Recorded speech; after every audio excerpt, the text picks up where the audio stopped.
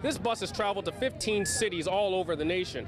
And if you can make it to tonight's concert, you probably could make it to tomorrow's concert and be just like these girls. Remakes of popular films are usually not well received by fans of the original. However, this film is one of the summer's biggest blockbusters, raking in over $18 million on its opening day.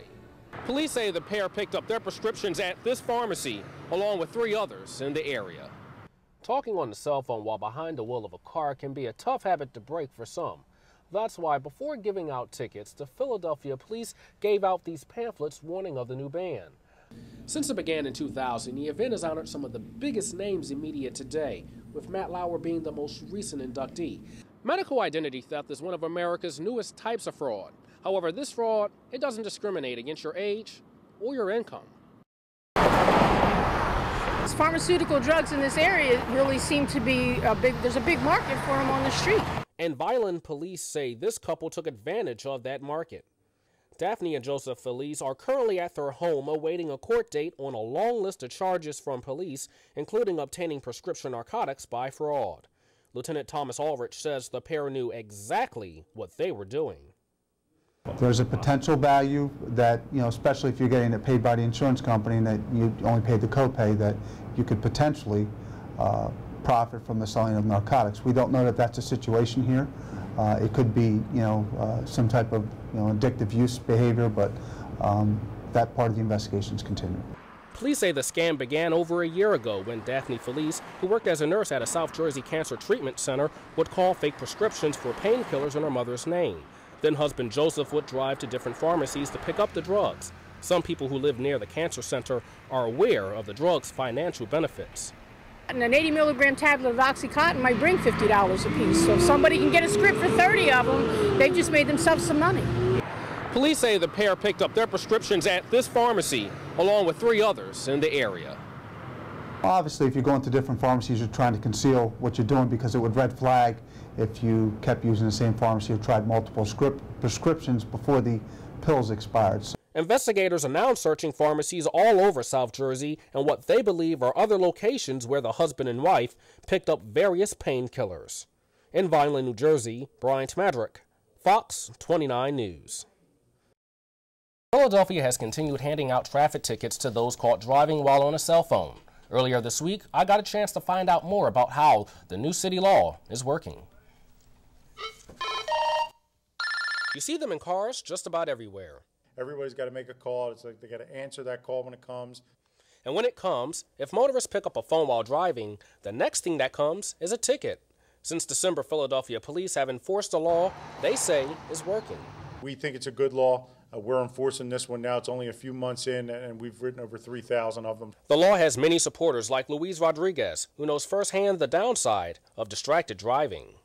I've seen plenty of accidents from my own eyes with people being on cell phone. I got hit one time for a person being on a cell phone, so yeah, I think it's a good idea. Wireless retailers across the area have seen a rise in hands-free devices from many drivers looking to avoid the $75 to $300 tickets. We've seen a good number of people buying more accessories when it comes to Bluetooths and headsets, the wired headsets, which has been good, and I think that's a reflection of the new law which just came up. Talking on the cell phone while behind the wheel of a car can be a tough habit to break for some. That's why before giving out tickets, the Philadelphia police gave out these pamphlets warning of the new ban. However, if a statewide ban passes across the state of Pennsylvania, the penalties can carry a lot more weight. If it gets adopted by the state of Pennsylvania, then it becomes a motor vehicle code violation, just like running a red light. So when you're stopped, you'll be given a traffic summons, which will go against your license. It'll be recorded by the state. Despite the apparent success, the ban does have skeptics. There's a ton of distractions that people have, and I don't know if them banning it will really change anything. And for many drivers, no law is a deterrent to answering that call. Reporting for Temple Update, I'm Bryant Maddrick. Action. I just want to go home. Drama. Even comedy. Dude, I'm from Detroit. All seen on screen in The Karate Kid from Columbia Pictures, the hit remake of the classic 80s film. It features Jaden Smith, Will and Jada Pinkett Smith's son, in his first starring role.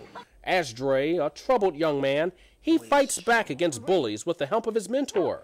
Smith says there's a lot of hard work behind what you see on the big screen. The training that you had to go through for this movie, how long was it and how intense really was that training? It was 3 months before and 4 months during, and then now I'm training again. Smith adds that he's been studying martial arts since he was 3. His co-star in the film, Jackie Chan, says Jaden's intense training goes way beyond just learning how to kick and punch.